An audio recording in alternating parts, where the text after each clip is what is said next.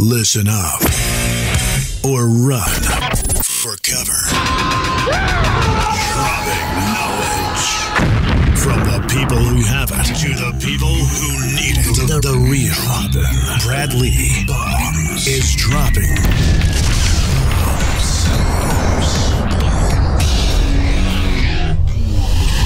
What it is, Brad Lee back again with another episode of Dropping Bombs. Today in the studio, I've got a local resident I didn't even know lived here, Sean Cannell. And by the way, is it Cannell or Cannell? Man, you nailed it the first time. Now I'm impressed. Well, that's how it's spelled. Yeah, well, you Cannell. got it. Most people say Cannell, but it's Cannell. Excellent. Sean Cannell. And if you haven't heard of him, then you probably don't mess with YouTube much because he's got like a quadrillion views and followers and the whole 9 yards, which I believe YouTube is the hardest one to actually get people to follow you on. I've been dropping some, what I feel, good content. I don't know if you've ever checked out my YouTube page, but you can find it at The Real Brad Lee. And I bought maybe 7,500 subscribers. And everybody always makes the same comment. I don't know why you don't have way more subs. And I'm like, I don't know. Like, I'm doing something wrong. So maybe I'll pick your brain on that because you wrote the book YouTube Secrets, didn't you? That's right. So if you guys want to figure out how to be a YouTube sensation, or better yet, how about leverage your brand or utilize YouTube to drive more traffic to your brand or your service or your product, Sean Cannell's the one that's going to be able to help you out with that, right? Now, have you ever heard Dropping Bombs? I haven't heard Dropping Bombs, but I've heard your stuff before. Well, what you're trying to basically get to happen is for me to press this button, which basically tells the bomb squad to listen up, pay attention, because you just said something worth listening to or made a good point. Now, it's just a conversation. So you and me are just going to shoot the shiz and talk about anything. And usually when that happens, you get some real authentic, knowledge out of the deal. And my whole thing is, it goes back from when I was a kid, but I want to get the knowledge from the people who have it to the people who need it. Because I think with the right knowledge, success is guaranteed. And I personally want to live in a world where success is normal. How about you? No, I agree. And Brad, you got to call the bomb squad because I'm ready to go. Well, let's do it. So you're live right now. So the bomb squad's listening. Now, the question is, if I were trying to grow my page or my subs, as they're called in the world of YouTube, how would I do it? Yeah, that's a great question. And, you're right. We were talking earlier about YouTube being, a hard nut to crack, and it sort of is in a category of its own compared to some of the other social platforms. I think just like the rules of success, you need to learn the rules of YouTube, learn what matters to YouTube. For example, it's not views or subscribers that matter most on YouTube. It's minutes. Minutes matter most on YouTube, and that's why in your back analytics, they want people on platform. They want them consuming content. So when you know those rules, then you would realize things like you don't want to send people away from YouTube as much. If there's marketers, entrepreneurs listening, a lot of us, we usually share some free content and then we take somebody to a landing page. We take somebody to a ethical bribe, a lead magnet. But on YouTube, a lot of times you want to be creating content that keeps people on platform and maybe keep them on a journey of watching 3, 4, 5, 6 videos, connecting all of those videos through YouTube's features like end cards and cards so that people stay on platform. You get rewarded. That triggers the algorithm. Then you reach more people, more views. And then, of course, eventually you have to have people come off platform. So that would be it. Learning those rules, learning those nuances means that you're going to play the game different on YouTube than you do on Facebook, than you do on maybe other platforms. Now, you have courses on this, don't you? Yes. Where do they find them? Where does the bomb squad go if they want to learn? Everything's at my website, seancannell.com, and that's where they all are. Seancannell. That's right. .com. He'll have to apologize for using Kajabi currently, but we haven't had a conversation yet. Although you're in my neighborhood, I can't believe you haven't been in. Yeah, I know. It's crazy.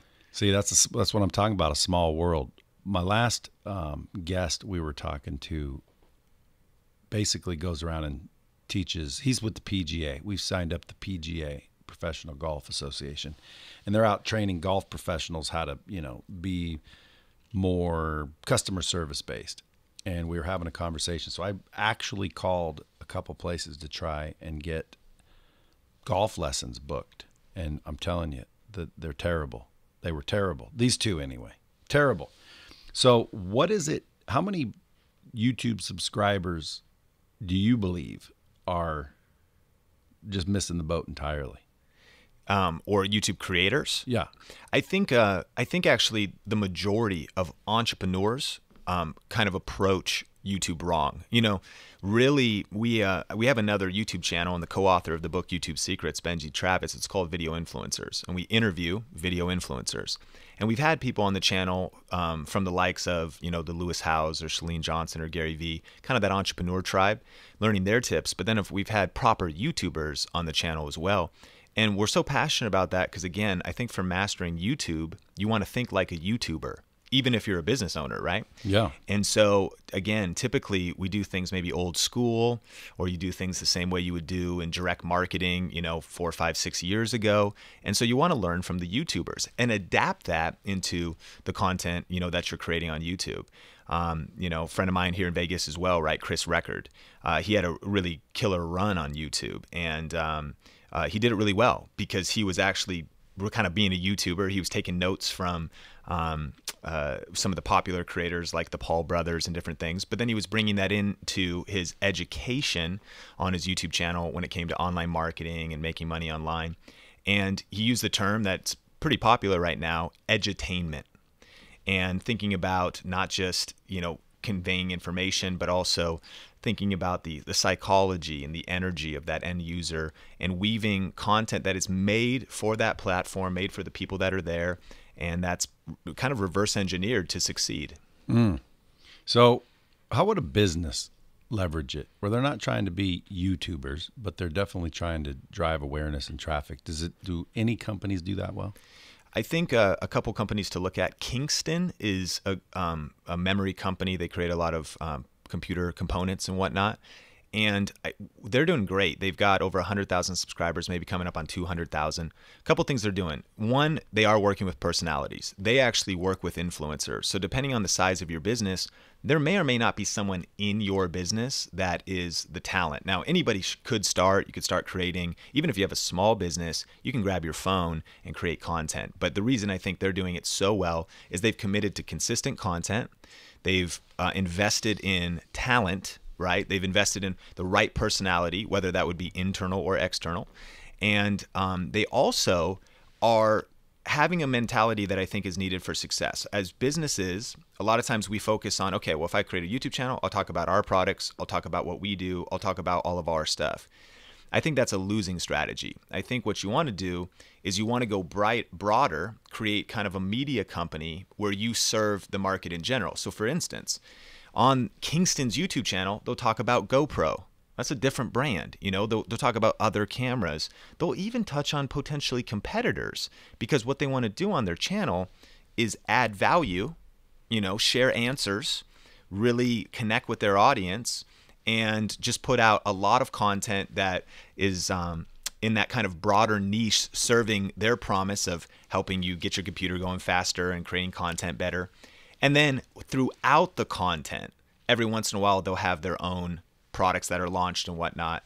And so I think that would be the mentality that business owners should have. One other angle you could take there is that 101, you want to be uploading the frequently asked questions for your business on YouTube. If you haven't started a YouTube channel, you get questions all the time. Every business does, right? And most websites might have an FAQ section.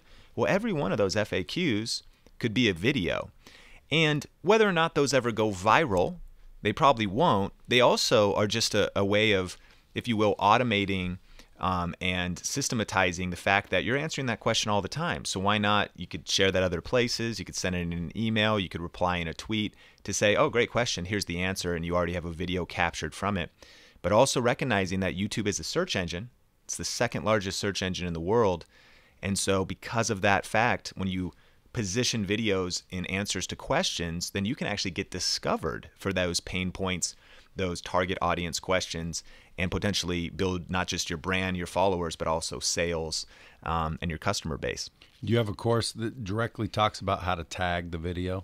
Yeah, one of our signature courses is called Video Ranking Academy 2.0, and it's about understanding the kind of video SEO side, and really it holds your hand through the whole process, concept to completion, to think about your video ideas and even structuring your videos. But then it gets into tags, titles, topic, and to add some value, here's a couple things that everybody that wants to win on YouTube should think about.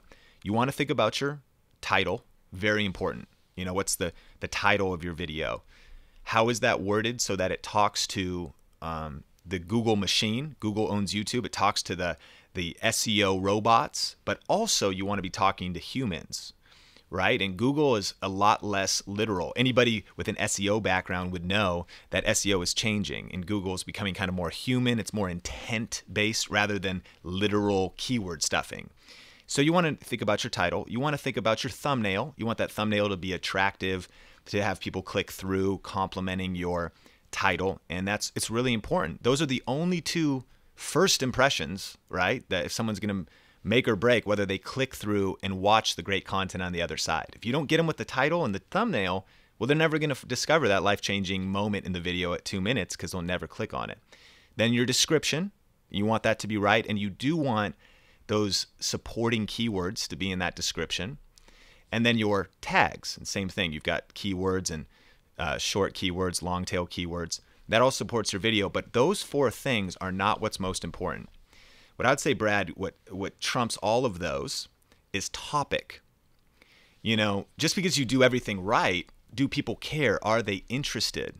And where entrepreneurs listening could really win is by tackling hot topics, relevant topics, strategic topics. And it's when you touch on those with valuable content that you can potentially have breakout success. And if we take that a little bit a layer deeper, some of the biggest opportunity for growing with content marketing in general is joining trending conversations potentially. You know, maybe interjecting your 2 cents into something that's happening in your industry. You know, talking about two characters in my industry that's, you know, kind of personal development and you know, online development, similar here to Lightspeed, is Pat Flynn and Gary Vaynerchuk. You know, Pat Flynn, Smart Passive Income, great podcast, doing a lot of cool things. And then Gary Vaynerchuk, many people probably know him. Well, Gary Vaynerchuk made a video about how passive income is BS. You can't make passive income.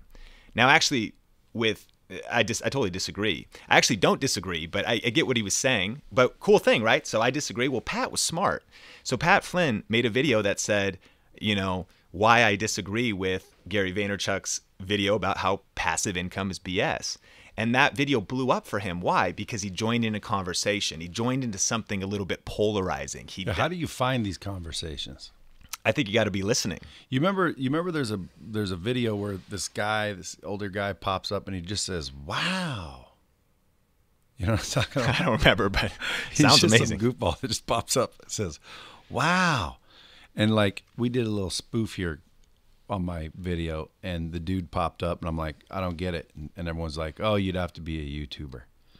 And I'm thinking, well, where do all these trends, where can I go find the trends? Where can I find all these hot topics? Well, what's a hot topic right now? A hot topic right now, I think, give me a second to think on that. Where you find the trends, I think immediately you should think about who are the voices and influencers in your industry. What are the blogs, podcasts, YouTube channels that are relevant to your same industry? And you do want to have your finger on the pulse of those. What if you don't have an industry? I don't know what you'd do if you don't have an industry. You got to pick one. You got to pick one. Yeah, so like, what industry would I be in? It's not training. That's my company. I'm not necessarily a trainer. I mean, so I don't know you super well, but I've followed your work from afar for a few years. So I know that you're in, like, you know, you spoke at 10X a couple times. I know you're killing it on stages. I know you've built this great company. And I know that the people that come through here and that you've even had are some of that same kind of personal development, business development crowd. Guru-y type. The guru-y kind of type. of crowd and success events. And that obviously is broad, and there's so many micro niches inside of that. Isn't that Gary though too? Absolutely. And so let me give you another example. One of the characters in this industry is Brendan Burchard, right? Sure. And Brendan Burchard has his show on YouTube called The Charged Life.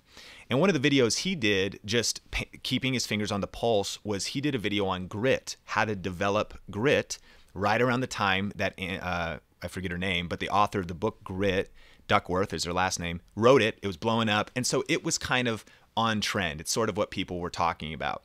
If I just pivot to answer your question, one of the things actually happening in my industry is burnout. So I released a video today. All these articles came out about YouTubers are burning out and some of the famous ones and gamers and different things. So it's a trending topic. Blogs are talking about it. Other YouTubers are talking about it. YouTube has suggested videos. It's one of the biggest ways things get discovered. Someone watches one thing and something else is related. So I made a video on how to avoid burnout as a YouTuber, as that I am one. So that's me paying attention to the pulse. So back to Brendan. Brendan makes a video about grit. Starts it out, hey, a lot of people in kind of the personal development industry have been talking about grit lately. And it makes sense because this blockbuster book has been talking about it. And I think the book is good, but I'm going to give my 2 cents. And then he cuts into his content.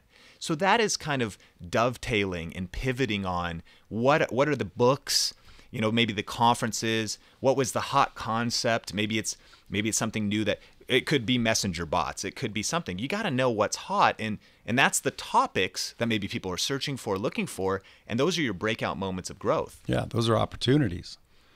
Even, what are they called when they watch the video that's hot and then they talk about it? What are those called? Almost like a reaction. Yeah, a reaction video. Yeah. See, that's another way to go viral. It's a huge way. And one thing we haven't really seen in the entrepreneur space, and I'm kind of giving away one of my secret ambitions, so here we go. I hope I get a bomb drop for this, but I actually don't think we've seen reactions much to the entrepreneur space. Yeah, you haven't. But that's where I was about to go with that. So if you're going to do it, make sure you come over here so I can watch it, because I was going to do it. Yeah. I mean, there's so many gurus that are full of shit. Yeah. Like they're not real. They're selling you a course, and that's how they get rich. Yep. They don't do what they say they do. Or in other words, they're teaching you how to do something that they don't do. They sell you the course is what they do. Like, show me someone who made $100 million on YouTube, and then I'll buy their course. That's not them selling their course to be rich. They discovered successful principles, and now they're sharing them for money, which is totally fair. And I don't hate those people. But the people and I don't hate anyone actually, but the people that bother me are the gurus that are selling you courses that they've never done themselves. 100%. So I want to do reaction videos on people's opinions. Like Gary Vee, for example, he tells everybody to have patience. You should never have patience. Patience is a good way of telling someone to sit down and shut up, right? If you want something bad enough, you should take more action to get it, make more noise, right? More activity. Have patience causes people to think, oh, well, I have to have patience. Things take time. I should just relax. The definition of patience is that you can experience trouble, challenge, and delay without being upset. Why would anyone want to be able to do that? Like, if I'm going to delay you and you really want to go somewhere, you really want to get somewhere, why wouldn't you get upset? And I'm not talking about like high blood pressure upset. I'm talking about take more action, like get more animated, be more gritty, if that makes sense. 100%. And the Pat Flynn example, reacting basically to Gary Vee's passive income video, would be similar to that. So he was doing that, and I think you absolutely should, as should I, as I am saying, because, and I think the hesitation is, you want to plant your flag and stand your ground, but I think you start calling people out. That's actually, it's a great idea. Yeah, and you also better be prepared to get called back out. So your stuff better be solid, bro. Because when Gary Vee does a reaction on your reaction, and all of a sudden he makes you look like a total dumbass, well, you better be prepared for that fallout. That's right, and that's the courage I think needed to step into that arena, and that's, you got to know your stuff. You got to at least know why you believe what you believe, and have something to back it up. And hey, why not go for it? Yeah, here's my other question: how do I draft onto people's audiences. Like clearly, if I were in your video and there was something in your video about my channel, people watching you might discover me, right? Just like if I do an Instagram post about you, I'll have a bunch of people go check you out. Doesn't mean they'll follow you, doesn't mean they'll like you, but they will look at you. And then of course, if they do like you and what you say resonates, boom, you just picked up a bunch of followers drafting off my people. So Grant Cardone, you heard him? Yep. So what he'll do is he'll have you on his show, and it's literally to get your audience. Like, yeah. Like he knows that you're going to go share it to your audience, and then your audience is exposed to him, and now he just drafted off your audience. How do people draft off audiences on YouTube? Yeah, so how do people get in your show? Because usually these YouTuber influencers, they have their thing, and that's what they do. Yeah, so I think two things you can do. I think the grant strategy is completely relevant and would be relevant for you, of course. But Grant's Grant, dude. A normal Joe Blow's not going to have big people come get on their little YouTube video. You have to, like, people will go to Grant thinking, by the way, I'm going to steal Grant's audience. And by the way, it does work both ways. Yeah. But they'll go see Grant because it's Grant. I'll go to Gary V because it's Gary V. You know, some dude named Charlie, he's got a YouTube channel with 16 people, and they say, hey, Brad, will you come get on my video? No. Absolutely. Well, so you got to start and scale with whatever your realm of influence is. And, you know, one example is we started Video Influencers, and it was relationship based. You know, it started from zero. We had influence elsewhere. It's an interview show. And our first couple interviews led to our next couple interviews. You know what I mean? In fact, it was a friend of mine that was a 1 million subscriber. Her name's Nikki Philippi. She had 1 million subscribers. I'd met her years before. We had a relationship. So when we started Video Influencers, I said, would you come on? She's like, of course. We had just started. We didn't have any influence at all. And then one of the second interviews I reached out for, it was our third interview total, was Chalene Johnson. And Chalene Johnson, naturally, over 1 million Facebook likes, fitness celebrity. And she lived in Irvine, California. I did at the time as well. And so I reached out, and she agreed to do an interview on the show. And I asked her later why she said yes. She gave me 2 reasons. She said, one, I trusted you because I saw Nikki Philippi. I was like, wow, that was the only bridge needed. She's like, if she's on there and she's got 1 million subscribers and she looks, you're probably not a psycho because she was on your show. Number 2, I believe in the power of digital media more than even traditional. So I would probably say no to a TV interview today, but I would say yes to somebody that's sharing it on social. So anyways, and then from there, it just stacked and continued to grow. But what was the key there?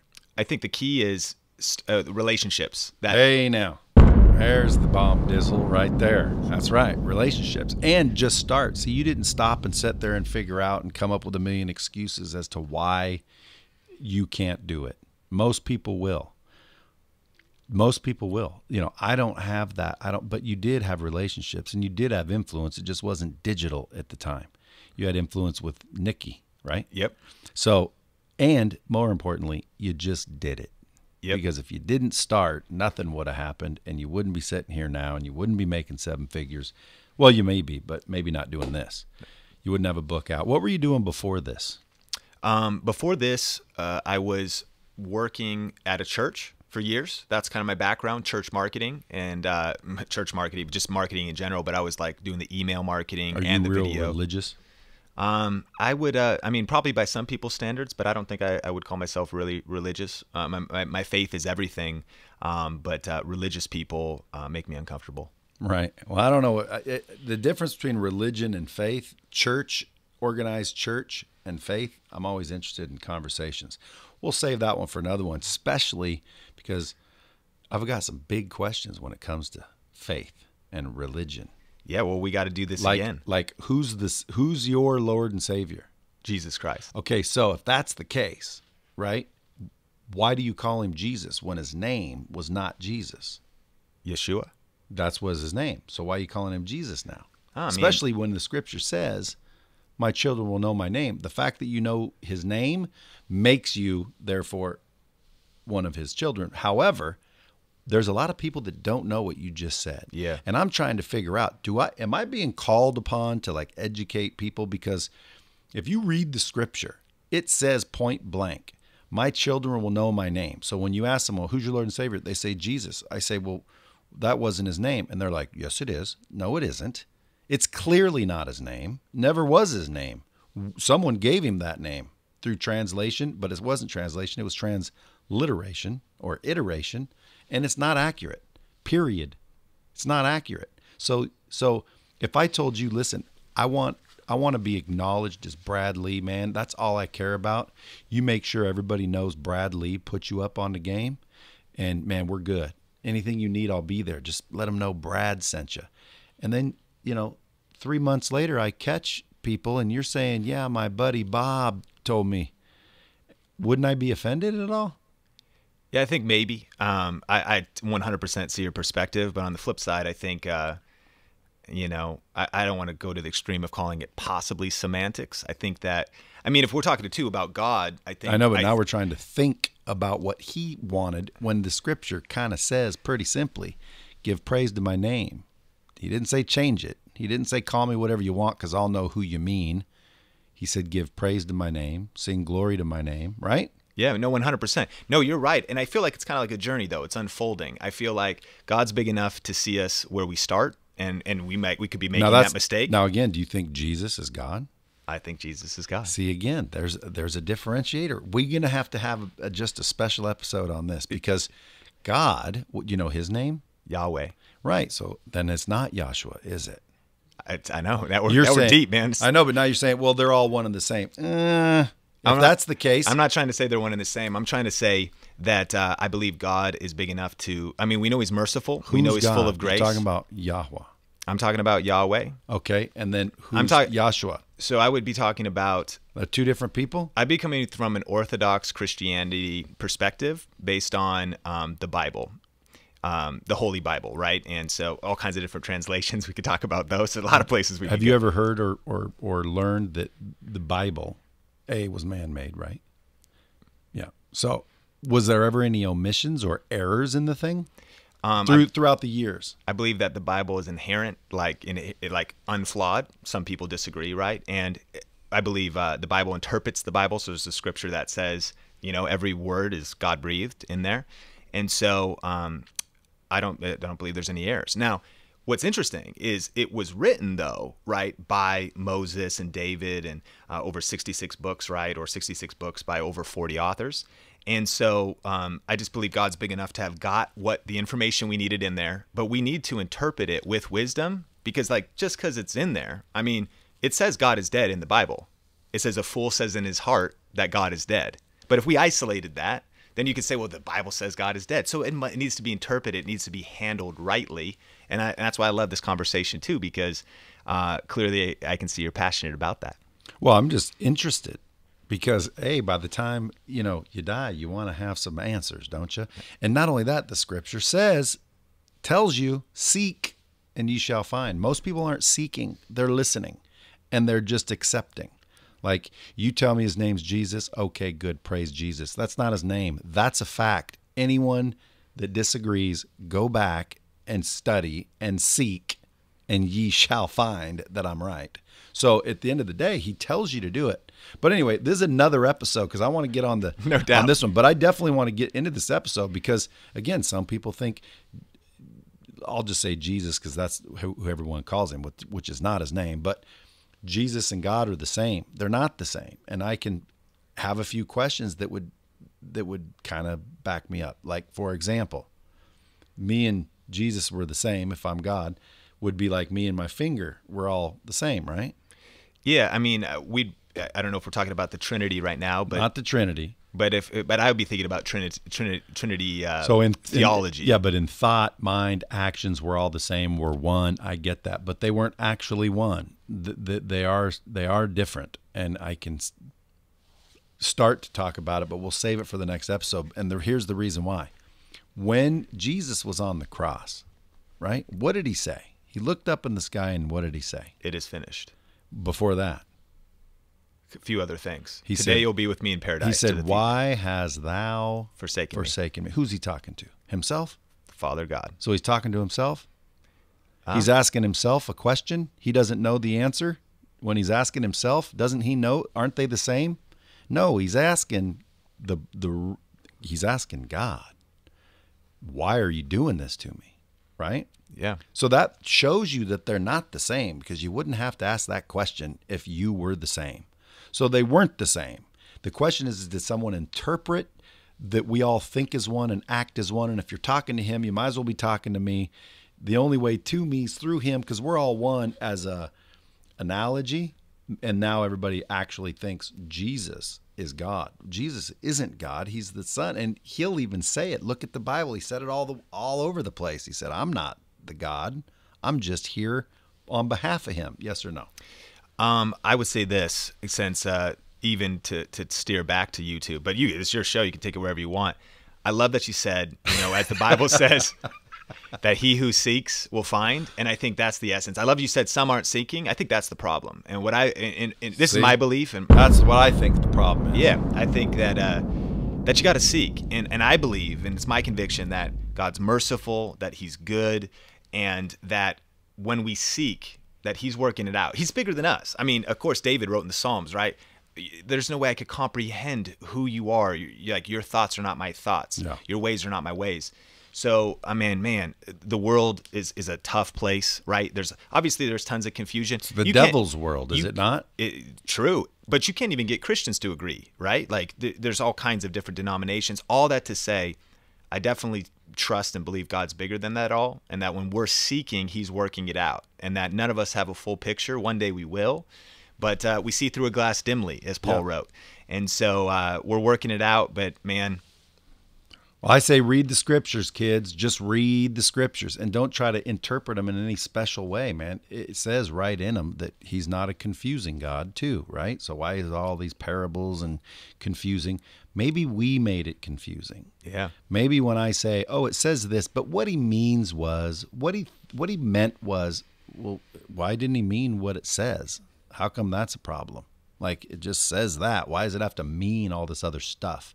Those are interpretations. And that's why I think there's different, Christianity-based, what do you call them? Denominations. Sections. Yeah, denominations. Yep. Anyway, we'll get back to YouTube, because people need to seek for that reason, and people also need to seek for this reason. Too many people sit there and want to say, yeah, but they're not seeking. They're not seeking out that book. They're not seeking out and learning, and that's the problem with their business in a lot of cases. I totally agree. I love that fact, because even that Bible verse, that if you seek, you will find, that's true about success too. But another bomb dizzle. But man, success, like it's a grind. I mean, you're gonna have those ups, downs. You're gonna have confusion, right? You're gonna have discouragement. You're gonna have things that don't work, and you're gonna have haters, evildoers. You're gonna have a lot of failures, right? They say the master has failed more times than the amateur has even tried. Yeah. Well, again, that's 1,000% true right there. I'm gonna bomb you again. Now we're gonna start carpet bombing people. It's the truth, though, because people always say, Brad, how did you succeed? Look, I've failed more in my life than a lot of people have even tried. So I'm not afraid to fail, because I don't see it as a failure. I just see it as, hey, I'm just not afraid to try something. Hey, I'm going to do a marketing campaign. Blam! Oh, that didn't work. So whatever. I'm not afraid. Some people, they don't do anything because they're afraid. And more importantly, they're afraid of judgment, which blows my mind, because who cares? I mean, you should care. Don't get me wrong. Let me clarify, because the bomb squad sometimes will take what I say and hear something different. I think you should care about what people think. You should be courteous and kind and all that. You should care. However, if your opinion of me changes my opinion of me, that's what I mean you shouldn't care. My opinion of me should be sole and 100% on my own, and what you think of me shouldn't be relevant. And that's what stops so many people. They're worried about what you think of me. What if I go try this and you don't like it? What if I put this video on YouTube and nobody likes it? What if my family sees it and they laugh at me? With religion too, there's a lot of people that seek religion quietly. It's Mm-hmm. like being it's like, they don't want to come out and say anything about God, because then they're, oh, you're one of them holy rollers. So they just don't do anything, which is the problem. Yep. Yeah. What if, you're 10, 20, 30 years out of high school and you're worried what people from high school are going to think about that Facebook post. And if you step out and you start something, launch something, do something. Not to mention half the time you get attention is when you're polarizing. That's right. And I've been trying to step into that more, because I'm guilty of actually worrying a lot about what people think. And I've had to go through layers of trying to step into new dimensions of courage. In fact, in the book, we talk about the 7 C's of YouTube success. The first C is courage, because the first C is you got to start. You got to punch fear in the face, punch perfectionism in the face. What do you think they're so scared of? I think a lot of things. I think they're scared of judgment. They're scared of what that other person's going to think. Also not realizing that no one's even going to watch when you first start. Like, they're not going to think anything. They're probably not going to see it. But you're worried about what people are going to think. I think you're worrying about failure. You're worrying about, am I going to mess up? But so what? Like, that's just what you're worried about. Guess what? I have 7,600 and change subscribers. Is that failure? No, it's insane. That's 7,600 people. Yeah, but is that failure? I don't know what's good, what's bad. Yeah, again, they're stuck in your own head. As Tony says, Robbins, right? If you get stuck in your own head, you're dead. Perception. And so, yeah, you got to get over. Courage is like, look, my life is not being dictated by my parents, by the people I went to high school with, by any of these other things. You got to blaze your own path, and you got to muster and find that courage somehow. But I think courage is also like a muscle, right? Our confidence account grows over time. Sure it does. Through competence and experience, right? So that's why you got to start. Because your first videos are going to be your worst videos. So people oftentimes are so afraid because they'll see your stuff. We're sitting in this world-class studio, like it's just absolutely, the lighting, the vibes, the audio quality. Like, you watch something like this, you might feel like you can't start a podcast. You know what I mean? Yeah, well, this just happened to where I decided to stick the microphones. This is actually a news desk type Facebook Live, and that's like if you want to do a TV show. But one day I was listening to a podcast, and I'm like, I want to do a podcast. So I ordered the microphone, stuck them here, and that's the only reason we're here. We could have done this in my office. However, I just started, and believe it or not, now I'm getting all these downloads. People are trying to see if I want to be paid to talk about products during the thing, and I'm like, no.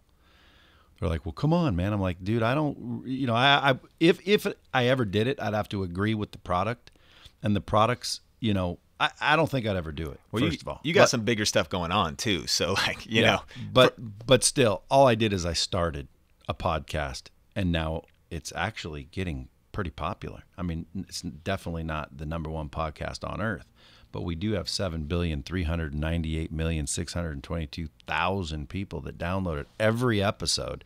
There's like 16 people in Somalia that aren't hearing about it. So I always tell the Bomb Squad, maybe share it out. That's right, so we can reach those last 16 people. Then the whole world, the entire world will download my podcast. Is that crazy? Yeah, it's crazy, man. Spread the word. You got to think it into existence. That's right. You got to declare it. Yeah. So do you have a podcast? No podcast. I recognize the need, but man. Well, you kind of do, because you have a YouTube show, right? And yeah. If you just simply turn that into audio and put it on iTunes in a podcast format, guess what? It's a podcast. You know how many people do that? A lot of people. A bunch. And I don't think those are real podcasts. Like Gary Vee, he doesn't podcast. And that's why I haven't done it. Podcast. Grant Cardone, he calls it a podcast. It's not a podcast. It's a video that they just stuck in a podcast format. Yeah, when I do it, and that's the thing that has held us back, is when we do it, we want to do it right, and we want it to be a podcast. We want it to be like native to the platform. Just as I was saying, you got to play by the YouTube rules. I think you can have a lot of success by just repurposing content on other platforms. Some podcasters just post their podcast on YouTube as just another platform of distribution. Well, that's why I started filming these, because people on my YouTube channel said, why don't you put the videos on YouTube? Well, I will. Then people that aren't really listening to podcasts will see that, realize there's a podcast, and then go, and vice versa. So yeah, 100%. And when we launch our podcast, it would be the same kind of vibe as this. We'll film it, and we'll kind of Lewis House too. I think he's doing a great job. School of Greatness goes both on his YouTube channel. Well? Pretty well. He seems like a nice dude. Oh, he's an amazing dude. Yeah, we've given. Is he really as nice as he acts? He's nicer. We've and man, he's such a real deal dude. He's the same. He's consistent. That's one of my favorite things about people, right? When they're the same person on stage, off stage, in the green room, backstage, and on the mountain. We went snowboarding once, and with a group of people, and yeah, absolutely great guy. But yeah, I've been really inspired by his work, but his style of filming just like this and putting out excellent content both on YouTube and a podcast, I think that's a good example to look at. So were you making any loot working for the church? No, I mean, unfortunately, that's typically what happens in ministry, and most people are not in ministry. Parents rich? No, my parents. I'd say I grew up kind of like middle class, upper middle class. Now, I mean, yeah, so you weren't killing it. Not like killing it. I mean, my parents, my stepdad and my mom. I mean, he's a lethal entrepreneur. He works with like Google and Facebook. I mean, they'll do like multiple 7 figures and but also big projects, you know, like electrical, telecommunications, cutovers of cables and whatnot. And so I would say this. I mean, I'd probably have to answer the question yes. I mean, if you're middle class in America, I'd love to hear your 2 cents on this. But if you're like, you know, doing well in America, you're rich. And if you had more or less every opportunity growing up, you didn't really have. I mean, I grew up in good neighborhoods and I had exposure to opportunity, so I feel blessed for that upbringing. But from some of the people I've been exposed to lately, I mean, it's definitely caused me to think bigger, try to think smarter about lifestyle and business and scaling. Yeah, comparatively. And, comparatively. So here's my thing, which is crazy, because they say we're in a recession right now. Wow. Well, I can't tell. Can you? No.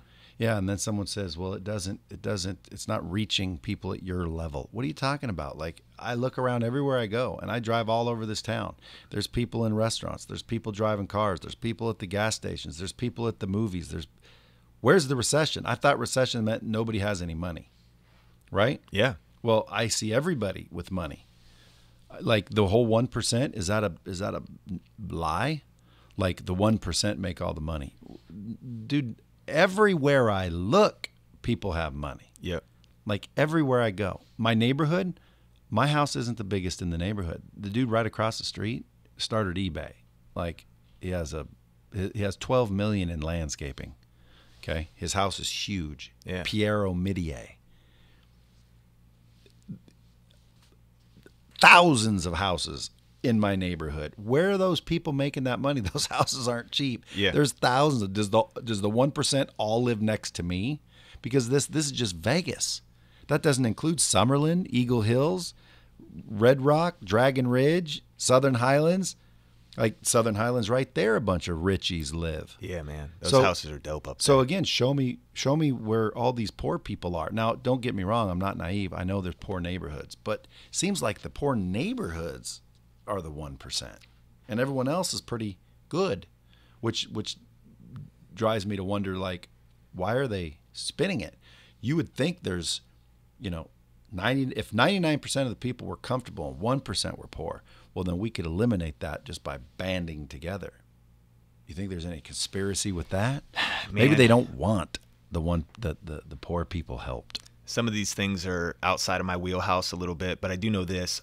I personally believe in creating your own reality, and not in some delusional way. But there we go. That's right. But I got a bomb for it. You got to create your own reality. You know, what are you feeding on? What are you listening to?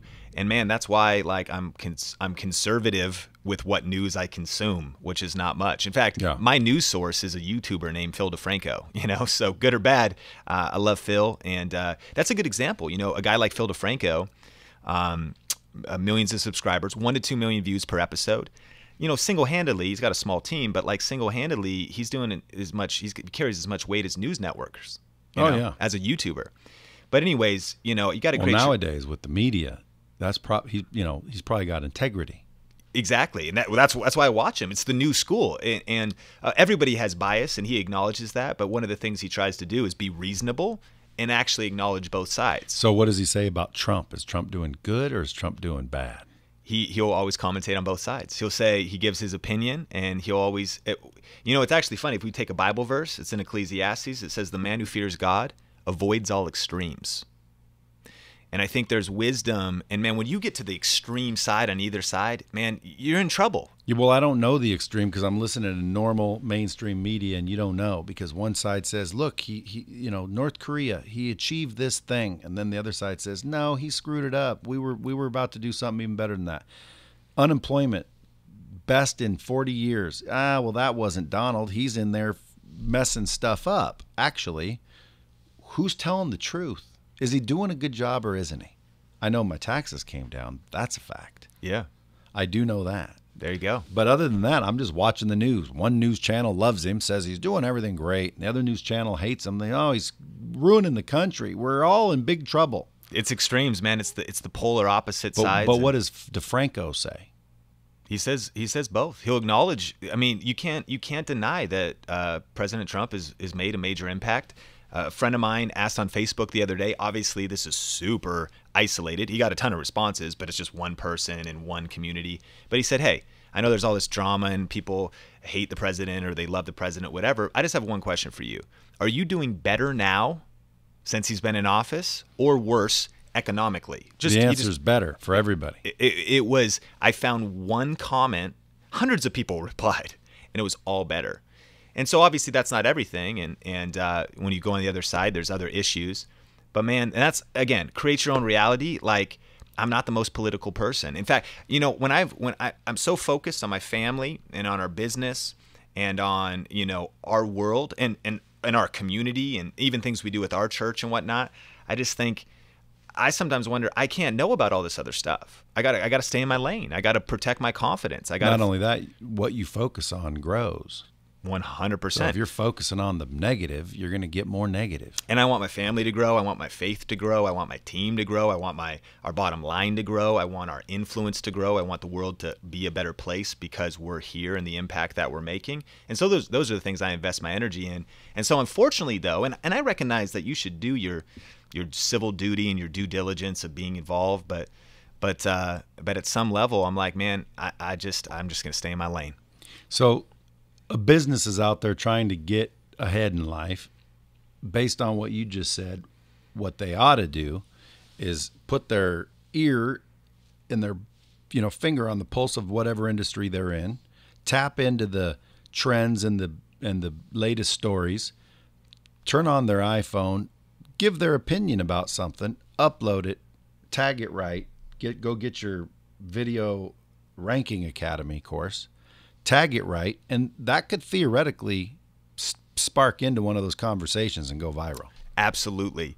And, we were on a coaching call with our Inner Circle community last night, and we were talking to one of the YouTube channels is actually a channel that's a parody Trump channel. And I actually couldn't, when I was reviewing it, I was like kind of giving insights, like that coaching that's hands-on from myself and my team. And I actually couldn't tell which side he was on. I didn't know if he was pro-Trump or not. But the point is, it was a comedy channel. And so he had a couple breakout videos. Why? Because CNN is suing Trump. So he makes a video about it. You get that video out quickly, and it's helping him grow his influence because he's riding trends. He's riding culture, right? He's commentating.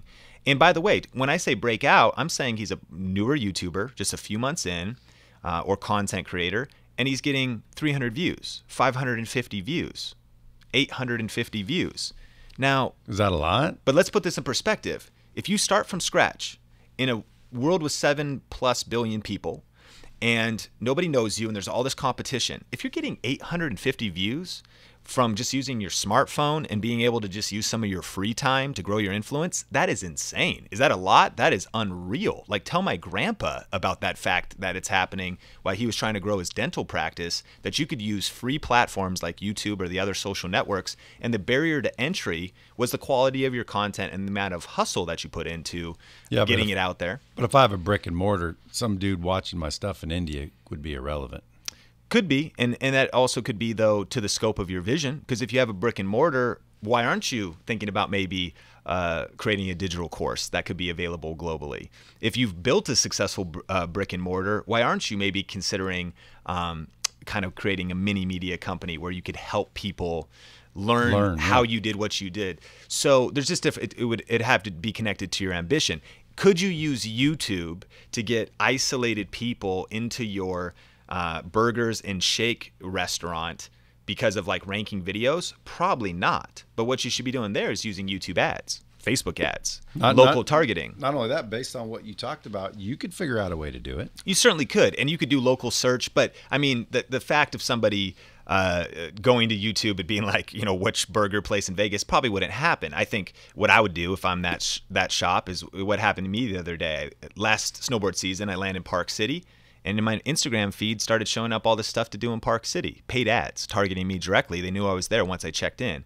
And I thought, you know, this is the way to get in front of people. So, you know, as we talk about this too, it's got to be holistic. We've talked about one strategy as far as writing trends. I think you do want that more comprehensive vision for how are you going to take your company, your content, and, you know, optimize it and strategically use it to grow what you're doing. And it's a little bit nuanced depending on what your industry is or what your business is. Yeah, but if you can tap into it, man, it could make a big difference. 100%. And one of the things we are recognizing right now that's causing us to have a lot of urgency, and I'd love your take on this because you've you know, got a much more influential legacy than what we've built so far. We're still pretty early in this game, is that we're seeing this is a window of opportunity on this. Again, I am a small town kid, college dropout, with no formal film school education, no college education, period, and I started filming videos in my bedroom.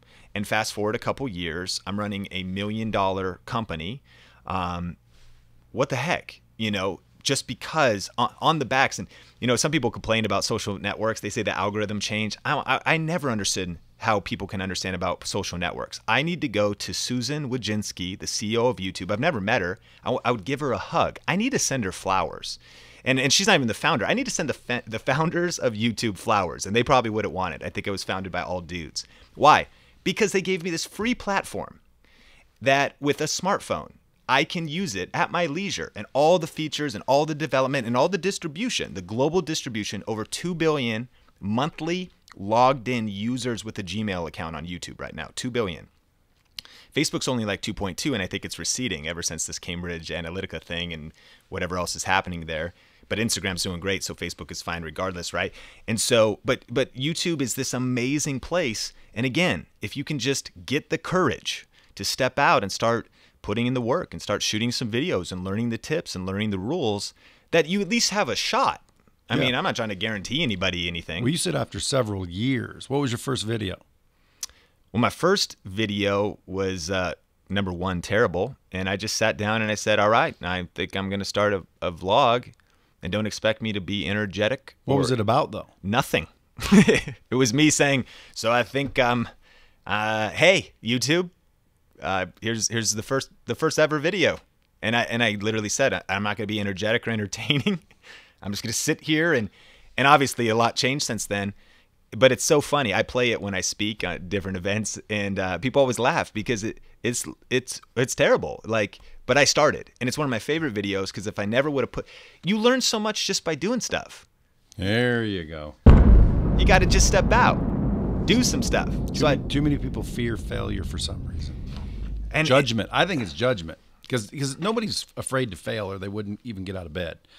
I think they're afraid to be judged. I think that's the bottom core problem, is they are afraid of what you and you and you and you and you might think. Yeah, 100%. Which tells me that there's a confidence issue. And when you were talking about competence leads to confidence, and that loop, right, that just stacks over time. You know, for me, my second video was terrible too. My 50th video sucked pretty bad as well. So by now I've uploaded over 2,000 videos online. You know, maybe we're approaching 3,000, whether that was for clients. I had a whole season where I was doing a lot of client work, and I worked with a lot of speakers and authors. Did you edit them yourself? Yeah. Oh, and all like 3,000 videos. Probably the last few hundred now have been, it's scaled as we've grown as a team. But yeah, coming up, it was all me. Interesting. Yeah, those thumbnails, you know, I think they're fairly important. I had a guy do mine for a minute, and it looked like I was, you know, a Marvel comic page. I'm like, dude, you can't have, like, you know, less loud Miami Vice-ish looking thumbnails. What's the thumbnail rule? Man, I think though, you just said it right. I think Marvel Comics could be good, but you got to stay on brand. Yeah, you got to know your brand. So he might have made a mistake not understanding your vibe, or he didn't capture that. I don't even think I know my vibe.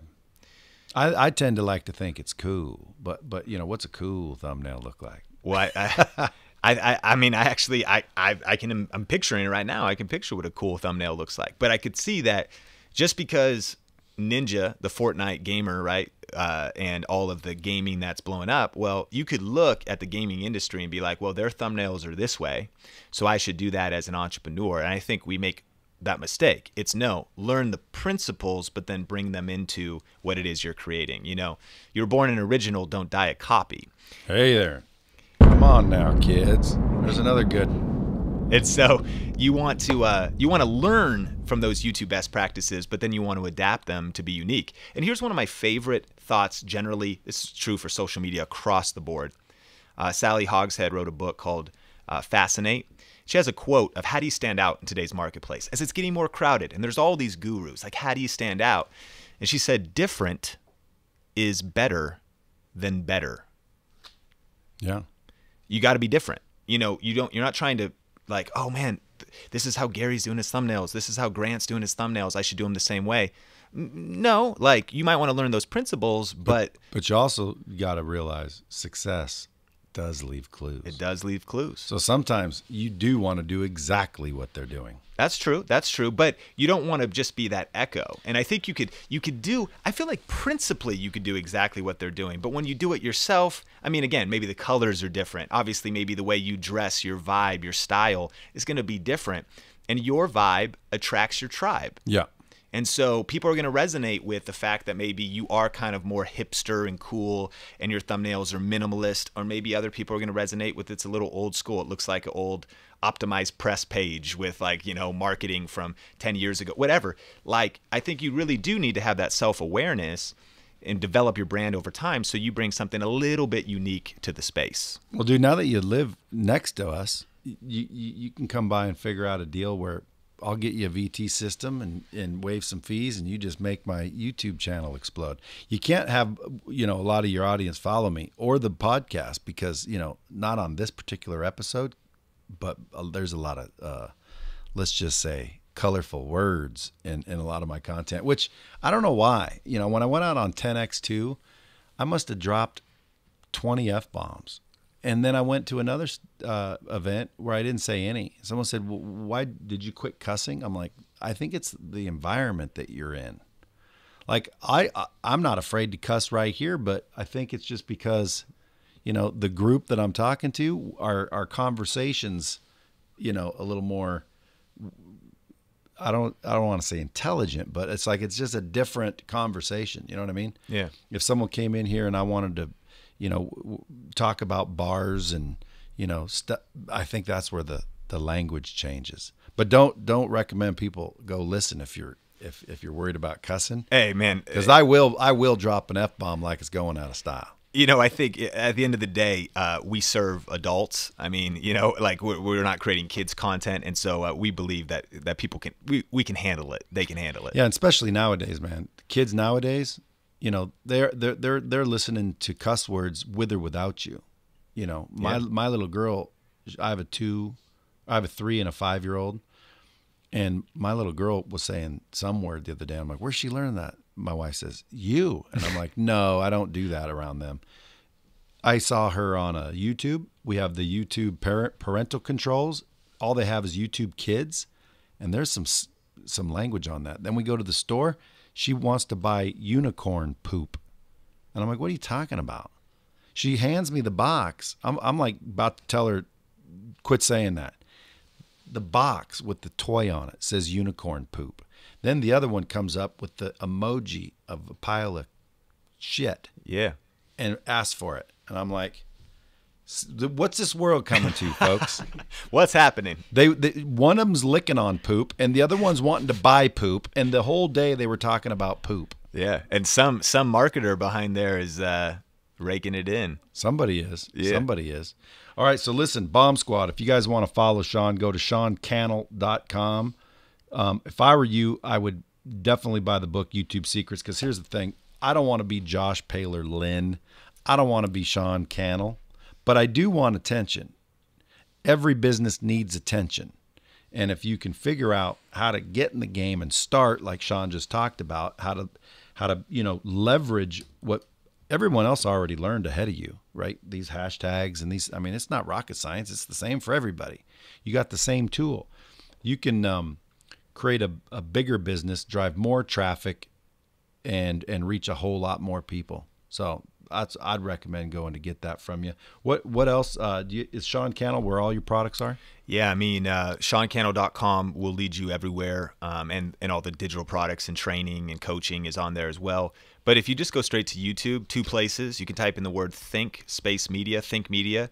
That's our main channel. Myself and my team produce content on that channel, helping people with the best tips and tools for building your influence online. So the tools. Hey, what kind of camera, what kind of gear, what kind of, tools do you need, lighting, all that stuff.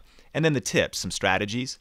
And then Video Influencers is a separate channel on YouTube. Great channel about a weekly interview show, how to build your influence with video. And we've had like Grant Cardone on there. I think we got to get you on there just talking about because. Well, I got to get some influence first. I got less influence than a pickle. I don't know about that. Dude, it's 7,600 subs. That's funny how they call them how subs. How many videos has Lightspeed helped produce? Oh, a bunch. Ridiculous amounts.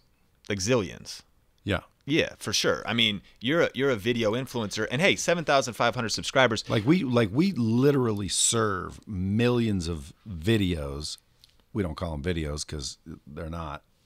But we serve millions of videos per month for sure. Exactly. So you're at a whole nother stratosphere. And one of the things we love in our community is the fact that a lot of these social media influencers, though, man, they're broke. Man, they're broke as a joke. We'll go to these places and they're like living paycheck to paycheck. They might even be doing big deals, but they don't have a business. And so that's why we love to bring people to our community. Man, you're on this journey to $1 billion, right? That's correct. And so like you're doing some real stuff. And that's why we really believe that our community needs the tips. They need the strategies and stuff, but they also need to learn how to be real entrepreneurs, build some real stuff. Well, my book's coming out. It's called The Hard Way. And it's basically stuff I learned the hard way so you don't have to. Some good life lessons along the way. I'm an old dog. I've been learning tricks for a long time. But yeah, I'll be on your show, and I want you back to let's see if we can save a few souls. Because if you ask me, man, it's all about knowledge when it comes down to the end times. Now, again, who knows? But I want to talk more about that with you. Can't wait. All right. Well, thanks for showing up here today, folks. Listen, go out, rate the podcast, follow Sean, and make sure you tune in next time. Till next time.